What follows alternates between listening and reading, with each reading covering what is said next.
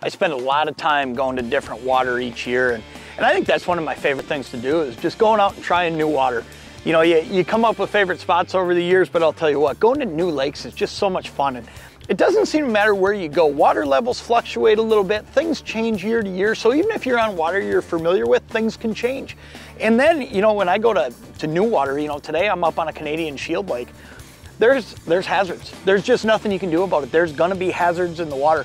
One of the neat things about Lake Master maps is you have the ability with your Humminbird Lake Master to actually go in and use a patented feature called shallow water highlight. What that's gonna do for me is allow me to highlight anything at a certain depth. So if I know that I need 3 feet to get this boat through, I can highlight anything under 3 feet. So it's gonna jump out at me on that screen.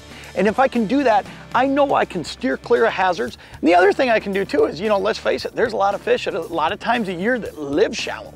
Well, I can also highlight those areas for that too. If I can see a rock pile out in the middle of nowhere, not only do I know to avoid that thing when I'm up on playing with the big motor, but I also know that I might want to stop there and throw up on top of that rock pile a couple times. It's a really simple feature to use. Let me show you exactly how you do it.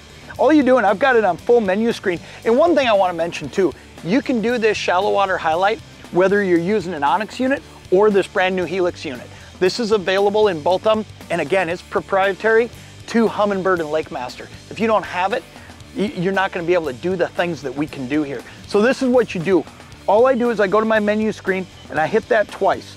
Then I go to chart and I've already got it there. Now all I'm going to do is zoom down through my menu. And this is another one of the things that I think is just so neat about the Humminbird Helix unit is it's so simple. It just tells me exactly what I'm looking for. So I go down in that chart, I get to that shallow water highlight. Now all I'm going to do, I'm going to highlight 2 feet of water here. So all I've got to do is scroll 2 feet.